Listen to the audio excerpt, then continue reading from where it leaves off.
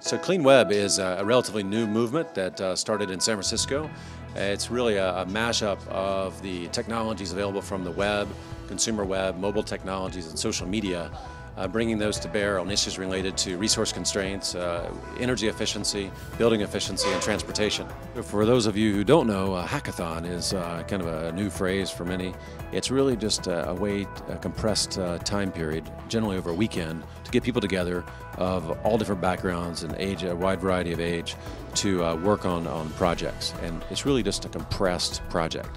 So tonight people show up at 5, 6 o'clock. They'll hear from various speakers that have tools and data available to them. They'll hear from the ambassador and other leaders from various companies in Italy. And they may come together with a friend or two and have a team and an idea they want to work on.